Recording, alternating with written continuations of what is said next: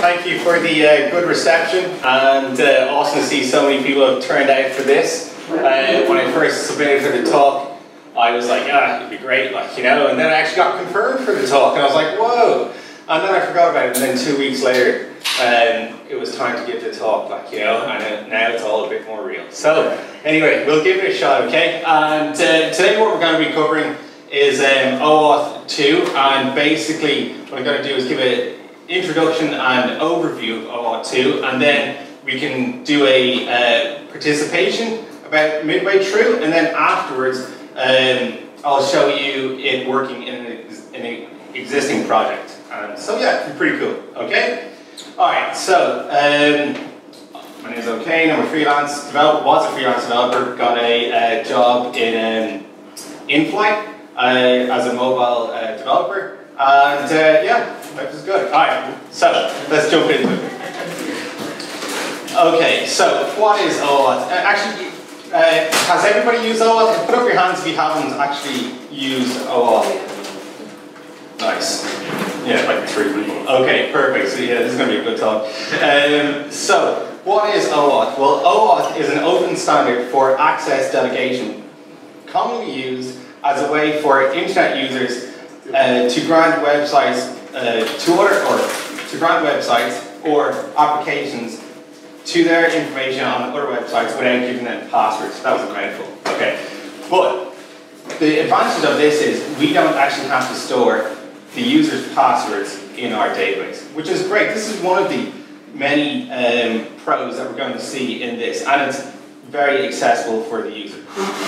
Alright, so what are the benefits of OAuth? Well, it's an easy sign-up process for the user. If the user is already authenticated on Facebook, say in the browser, it's literally just 3 clicks, and that's you clicking the button to say log in with Facebook, okay? So it's pretty easy, okay? Also security, you don't have to worry about passwords and hashing passwords and all this good stuff. And then also third-party apps, so apps that we develop as us developers, can gain detailed information about the user pretty quickly, and you know what they want for breakfast, see where they go to sleep, and yeah, we can get pretty cozy with it. No, I'm joking, but we can get a lot of information pretty quickly. Alright, so also in 2016, mobile and tablet usage has passed desktop usage according to Stack Counter in mid 2016. So again, logins are difficult on your phone, like entering all the data and stuff, so single-click logins are actually really, really good. Alright, so OAuth consists of 5 main parts, right? These parts are known as actors, okay? So what I'm going to do is I'm just going to explain the different parts. You might feel like, Jesus, that's a totally over-engineered way of describing it, but then I'll show it to you in a way that how it all ties together, okay? So, first of all, we have the resource owner, and what I'm going to do is I'm just going to refer to Shane here as the resource owner. He is the user, okay? So this is Shane over here at the front. I'm going to say the resource owner here most likely has an account on Facebook. So the resource owner here most likely has an account on Facebook, and all his resources are hosted on this server, and this is his resources here. So just imagine that says JSON, and we're all good. Okay, so this would be like his image, his profile images, his videos, and his bio details, date of birth, all that kind of crap. Okay, so resource owner of the resources. Then we have the client, which is the third-party app that me and you guys build and girls build. So this is our third-party client.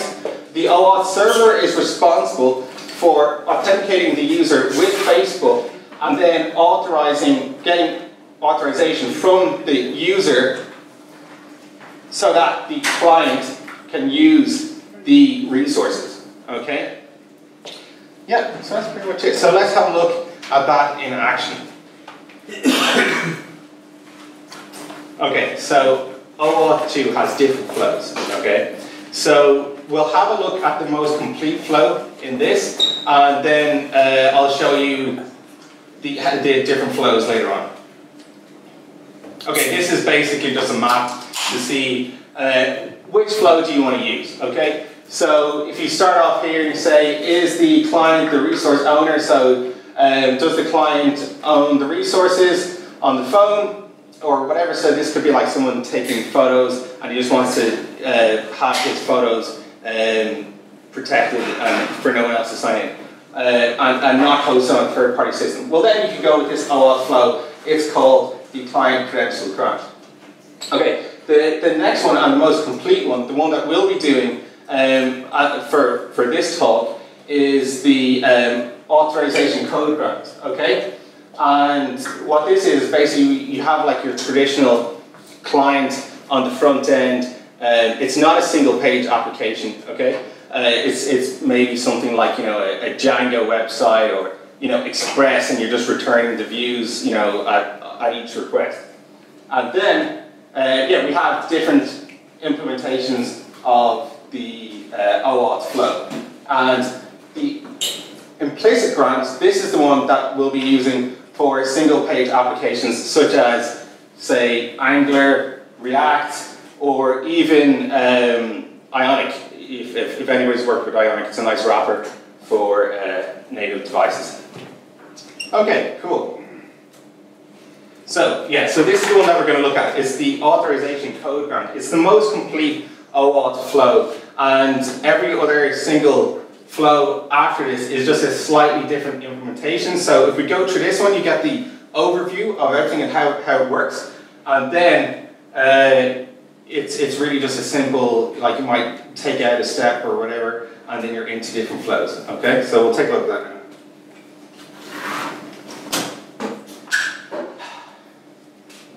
Okay, cool. So stage one, what we want to do is we are going to authenticate the user with Facebook and then get the user's permission to send those resources to the third-party client. Okay, cool. So here we go. You can see the stage map here. And first of all, you're on the client and you log on to your app and you click log in with Facebook. Okay, great. So a request goes to the OAuth server. This could be Facebook's OAuth server. And what it will do is we'll turn a browser window and display a login screen to the resource owner. Okay? So next, what the resource owner does is he or her enters his credentials, and as long as they're correct, the OAuth server will basically do a check here, and we'll check with Facebook, hey, are these credentials correct? Okay, perfect. So then the OAuth server is going to send back, hey, do you really want to allow this third-party client access to these resources? And they'll list out the resources that you want. So that'll be like profile, information, image, age, gender, and you could literally just keep going on, you know? Alright, perfect. So the user just agrees they really want to go onto the app, and that's fine. So then what the OAuth server does, it hands back a code grant, okay? And this code grant is used for authenticating the client, because we now know that the user is the user because they entered the correct details into Facebook. Now we need to basically find out, well, who is this app? What is this app? Is this the correct app? Okay? Cool. So stage two, yeah, we're going to authenticate the device and then get an access token. Alright, perfect. So we get our code grant here, and what we do is, in a traditional OAuth flow, what you do is you just post a token.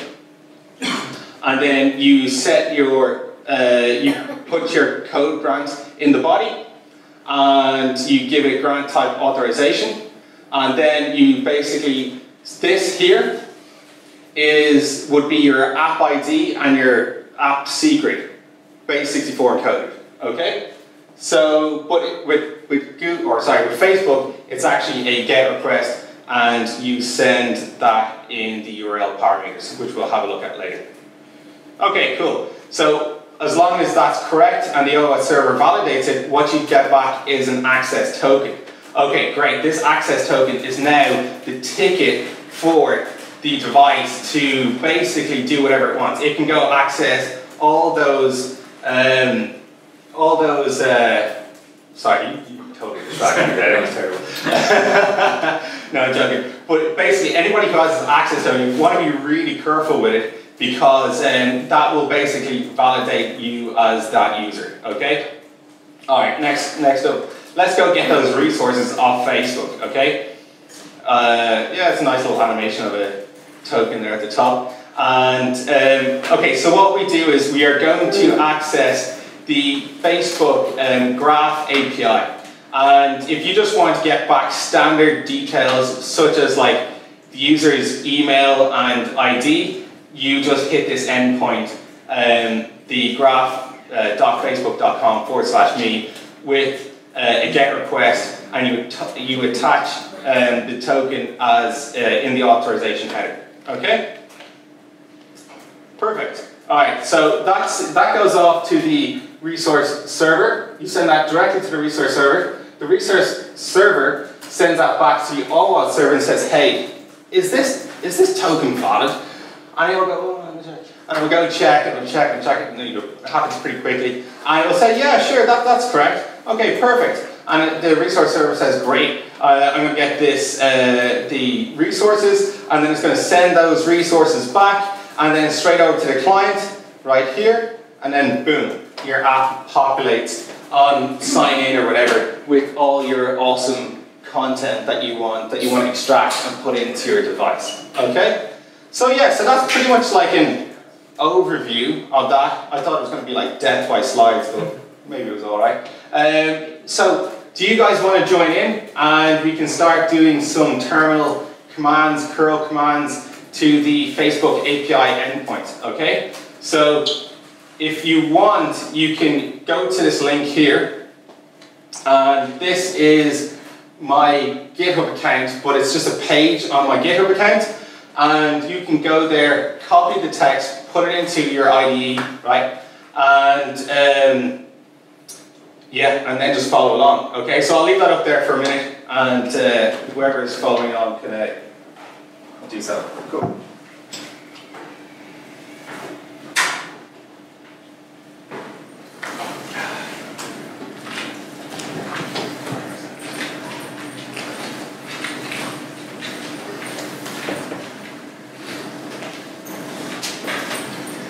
Are we all good? Take that. Let me know. Yeah, okay. Everybody's sorted? Yes? Yeah. Lively bunch. Cool. Let's do it. Alright. Next up, what we're going to do is we are going to jump over to, who here has the Facebook account set up, the developer account set up? Everybody? Yeah? Most people? Yeah? Most people following on? Okay, you'll need that, okay? So, I'm just going to show the complete flow of just literally going in and getting these secret tokens and whatever, okay? So I'll just leave this here because I need to use both hands. Right. So we'll just close that off. And bring up, it's like super small, let me see.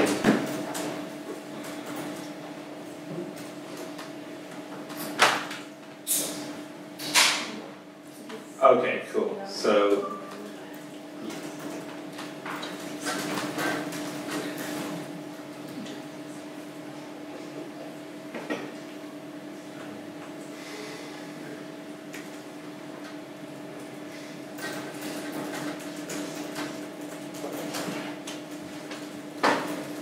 Okay, yeah, so this is basically where you go to set up your apps and do everything and create your accounts. So this is where you can go and do that. You can set up everything from here. I'm not going to do that. What I'm going to do is I'm just going to log into my app right here. So just hold on one sec, and I'll just jump over to this, and there we go.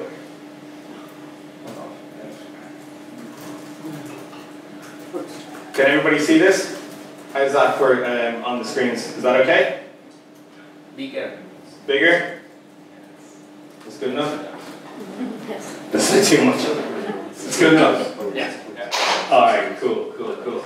All right. Good stuff. So, all right. And everybody has the sheet. Everybody has the sheet that went on. Yeah. Okay. Perfect. All right. So what we're going to do here is I'm just going to get out of full screen so we are going to go into My Apps.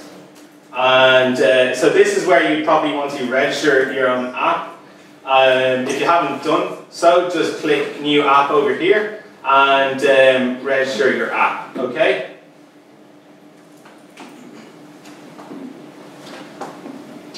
Alright, so, and then once you click New App, just literally select the dashboard because it's going to try and sell you like a lot of things. Just get rid of that, you don't need that, okay? So, so what we're going to do here, what we really need is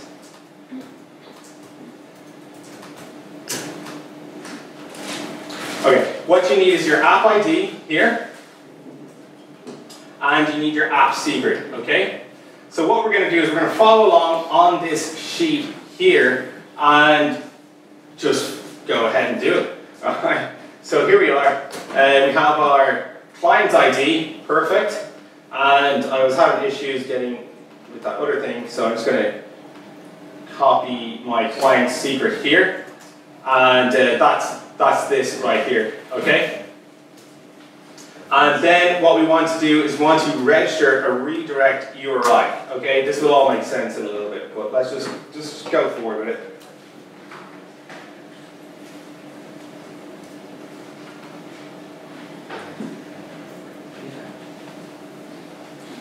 Okay, see where it says your site URL?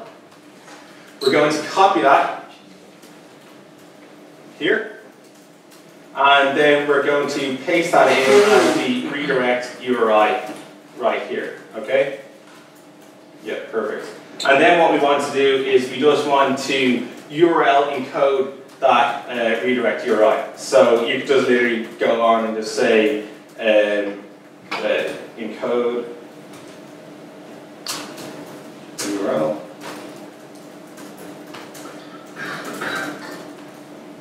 Encode this.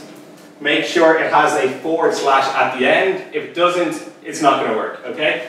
So what we want to do is just encode it and then copy this out right here. Copy it out, jump back to our sheet, paste that in, okay? How's everybody doing? We good?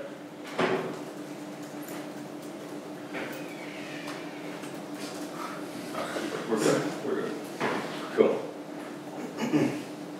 Okay, yeah, so you can just follow along with these steps as well, right? So, okay, what we want to do is we want to get the authorization endpoint, or we want to hit the authorization endpoint, and we need to provide the details that, or the credentials that we just picked off Facebook there when we registered our app, okay? So first what we want to do is we want to get the client ID right here, and then right after you see these query parameters, client ID equals, and then client ID, paste that in there, okay? And then we go to the redirect URI, URL encoded. So just after that, after the equal sign, take that out and grab this one right here. Okay? Paste that in. Okay, perfect. Alright. So now that we have that, we're actually just going to paste that straight into the browser, okay? So, or into the browser right here. So I hit that and we press enter and we get nothing. Okay, perfect. But we actually did get something. We got our authorization code grant, okay? And where we got that is just here in the URL, right? See where it says code here, and then there's just this big long string. Well, we can copy that. I'm just going to make sure I have it here. One sec. Copy that. And now what we can do is we can go down to the next stage in the sheet and paste that in. And we got our code, so that's sweet. Happy days. Next, what we want to do is we want to get our OAuth token. All right. So here, what we're going to do is we are going to send our OAuth token here. So just let me see one sec.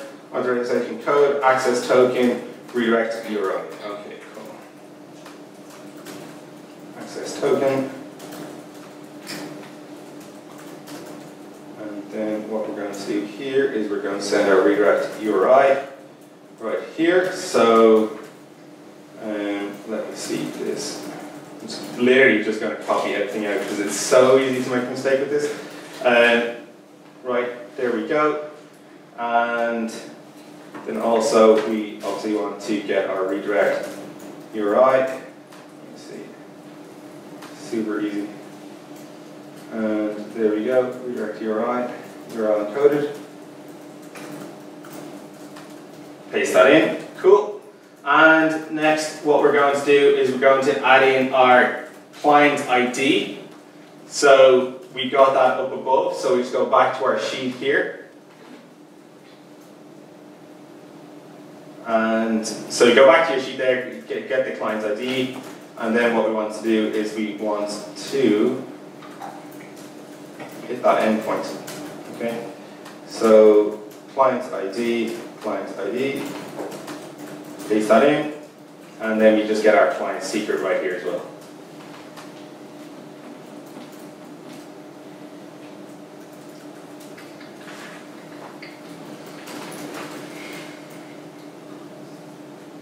Client secret, and then also our code. So this is our authorization code grant that we got. Alright, cool. And if everything went really well, and there was no mistakes, no typos, no nothing, we should be able to make a request and get an access token back. So let's do that.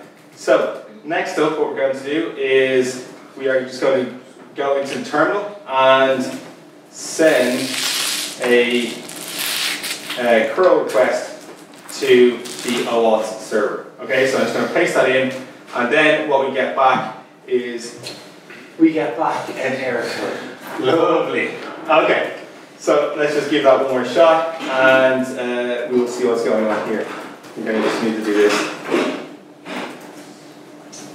All right. Okay. So that might make sense.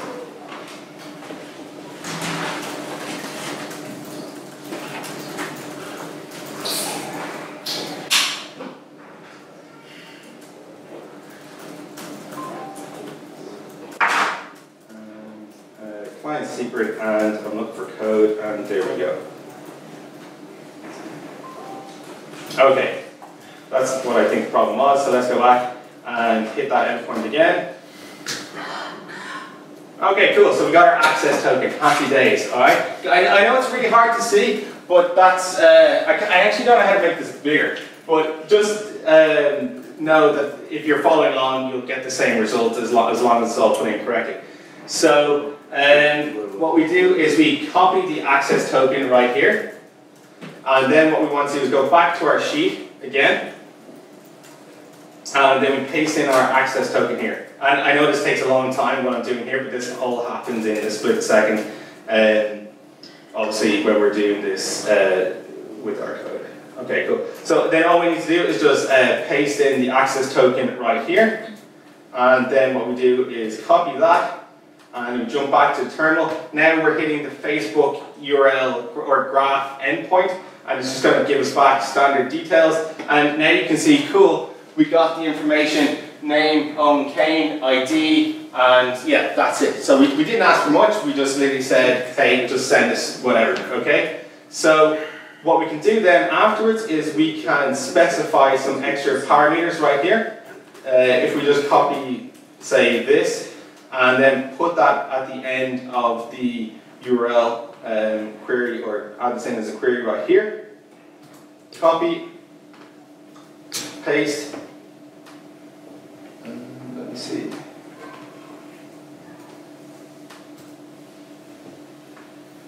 Try accessing Facebook. Okay, so I don't have the privileges to that. But so what you can do is you can just I think it's supposed to be an and, maybe.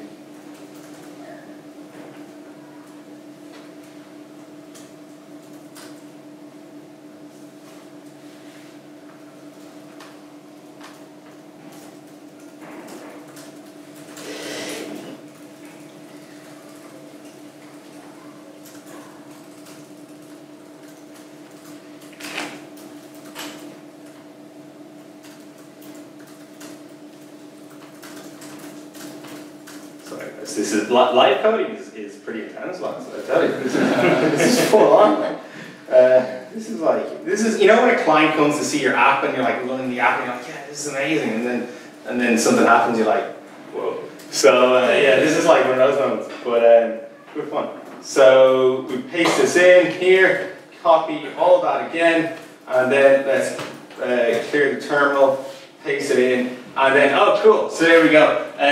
What we, it's impossible to see, but what you know, I can't, what's the quick way of making the text bigger on the terminal? Command plus. Command plus what? Or just command plus? Command plus. Oh yeah?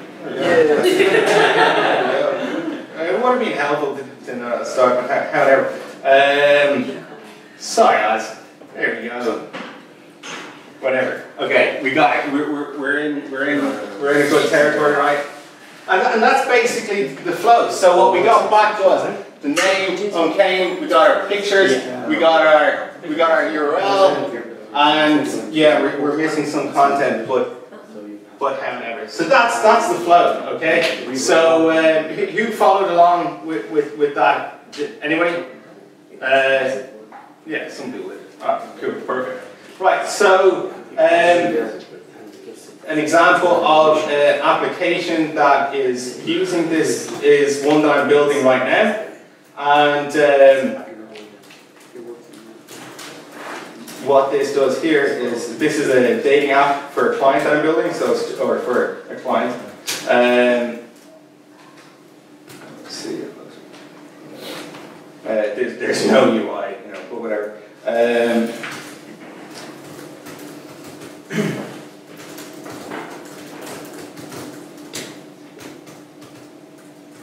Okay, no, I just signed in and didn't do the OAuth flow there, but I can't actually do the OAuth flow on an app in the browser because you need Cordova plugins. It's for an iOS device. But if you did, you would have got all nice information returned right here, and you got that so easy. A user would have done that in 2 or 3 clicks. Log in with Facebook. Do you want to authorize log in with Facebook, and then put your credentials in, and then give the app authorization to use your stuff. So yeah, so that's. Let me see. There we go. And it's obviously it's a thing of progress here, but you can see you have some nice, fun, interesting stuff, and yeah, whatever. But yeah, that's it, guys. And also we do nice we match users based on books and different things, and geolocation, which is kind of cool too. Say if I go into here and say I'm in Dublin now, if I want to, I can add in like say London. And then we'll get the geolocations and then map people based on that geolocation and then order them based on their matches and stuff. So yeah, so kind of interesting. I worked on this project on my own. It's kind of monstrous, but OAuth has helped along the way. So how are we doing for time? Yeah, keep going. The food isn't here. This is right. So I recently got a job actually in in-flight last week. So I was putting off the presentation until I was like, no, I got time. This is totally okay. You know, a month ago, and then I got a job, and I was like, no, actually, time might be a factor here. And then the night before last, I actually started to get worried. And then I started to do the presentation. So yeah, so it's been fun. And does anybody have any questions? It seems by the lots of things everybody's pretty familiar with OAuth. But yeah, go for it. Do you find you usually just you get all your information from one call at the start, or do you find like you have to keep your token for like querying more data from Facebook later, or is it usually just one call at the start you get your login credentials? Yeah. So I get all my data just at the start, but you're like, it depends what kind of implementation you want to do. Like if you want to gain a load of the information from the user. Don't request everything at the start. Just take it when you need it. Do you know what I mean? Say they come up to another party app, hey, this person wants to know your date of birth or whatever, like, you know, and then you can do that in different stages. But what I do is I actually get the access token from the client, and then I send that through. Has anybody used Passport? The Passport module, yeah, for validating tokens and stuff like this, yeah. So there's a Facebook module that we can actually, let me see, I actually have it here. There we go. So I'll show you the Passport module here, right?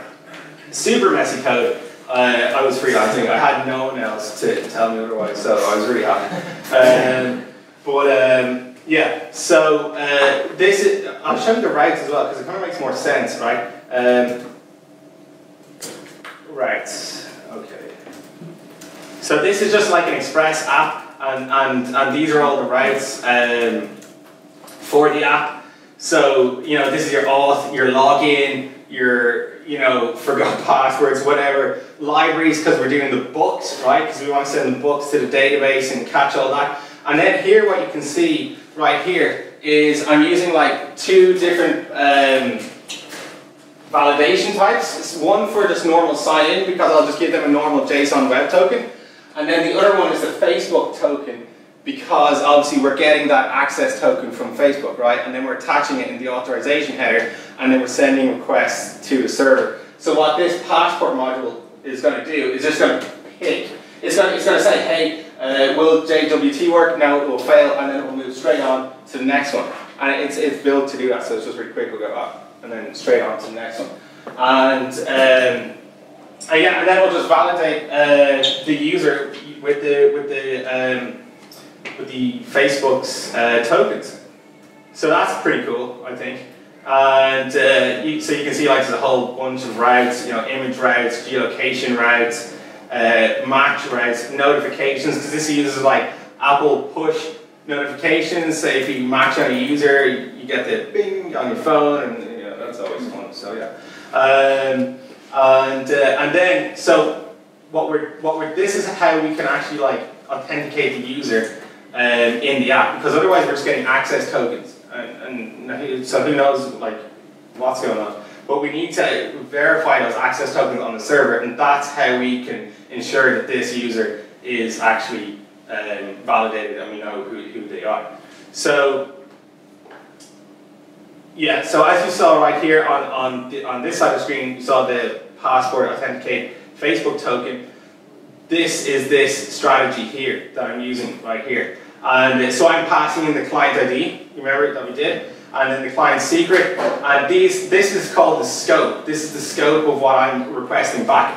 I want to request way more, but it's actually a very long process. You have to file for like, you have to send like your privacy data, you know, whatever, like, and then all sorts of other things, and that's kind of like I'm waiting to do that, but for now, all the information that I can get really is the email, the display name, the first name, the last name, the gender, and the profile image. And I pick off all those details, all those images, or all those attributes.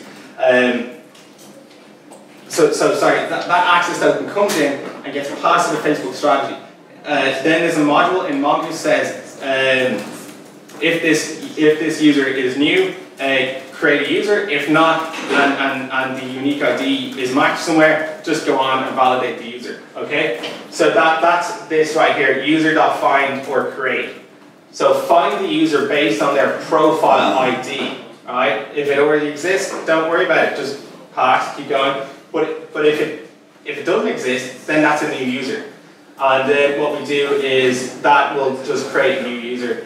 And then I just pick off different attributes of the user right here, and then just sort it into a schema.